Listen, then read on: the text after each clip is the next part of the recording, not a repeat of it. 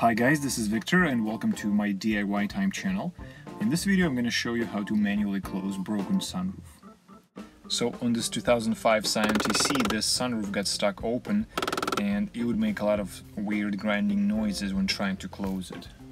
We were able to manually pull back the sunroof and close it halfway, but the back part was still open and we couldn't push it down to close it.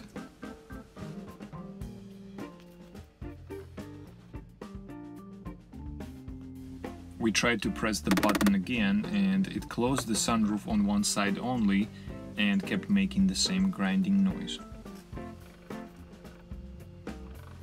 To fix the problem, we decided to remove the headliner and take a look inside the sunroof assembly. We used the trim removal tool to take out the dome light assembly, and this plastic piece just fell out of there.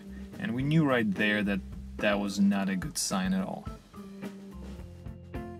You can disconnect the dome light assembly and get it out of the way. Next, we removed sun visors on each side, and they're held in place by two Phillips screws.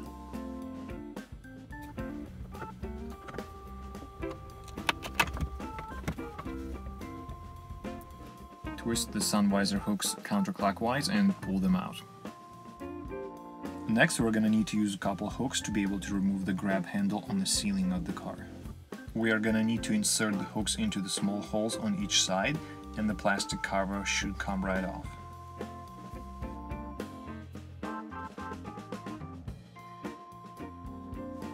After removing both plastic covers, depress two metal retaining clips and then deattach the grab handle.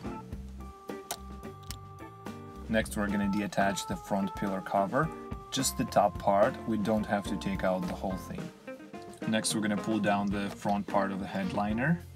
You don't have to take out the whole thing, just enough to get access to the sunroof motor assembly.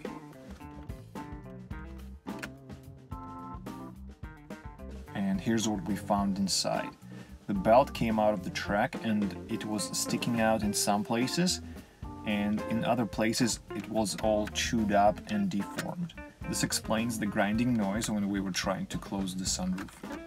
Next, we used a 10mm socket to remove 5 bolts holding the motor and belt assembly. These are the locations of the bolts you need to take out.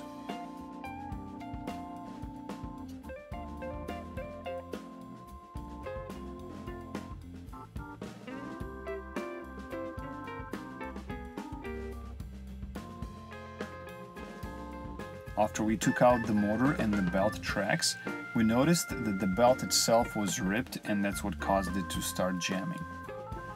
We're not going to worry about replacing this belt right now because we don't have the necessary parts on hand, and instead we're just going to try to close the sunroof to be able to drive the car in the rain. And to do that, we just needed to pull on the belt on the passenger side of the car, and sure enough, the sunroof got closed without much problems at all. If necessary, you can do the same thing on the driver's side. Just pull on the belt until the sunroof is completely closed. After we were finished, we just reassembled everything back in the reverse order, and we decided to replace the belt sometime later. I hope this video was helpful for someone, and if it's you, please give it a thumbs up, and please consider subscribing to my channel to see more DIY car repair videos like this. Thank you for watching and have a nice day.